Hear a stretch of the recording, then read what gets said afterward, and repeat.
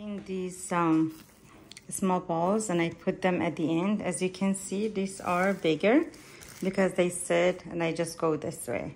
So I cover them until I make these, and I just make some new ones at the end, and they get a little puffier, and they're easier to work with, and the bread gets a little puffy. So that's why you can make your dough into the balls first before you even preheat your oven.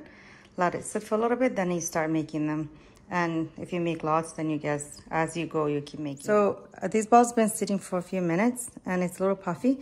So I'm just like exactly salmon style. So I'm gonna go side to side, just roll it, just let it go and go on until you have your hand enough for your hands to go on, like just like this.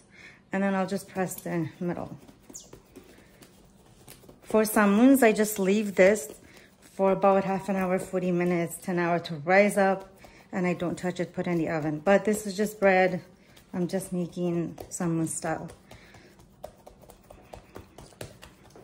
And that's it. So this is how it is. And then I'll just cut it, 2 cuts as I showed you. And then it's gonna go in the oven style. So I just leave them here for a few minutes. And then I literally just pick them up, put it in the oven. 2 per tray. I just, it was on the counter for like 5 minutes. And then I put in here. So I just rubbed it on a little bit of, it's a yogurt and olive oil I mixed.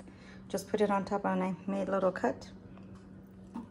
2 cuts, like 1 and 2 on each. And this is in the bottom. As you can see, I put them in the bottom.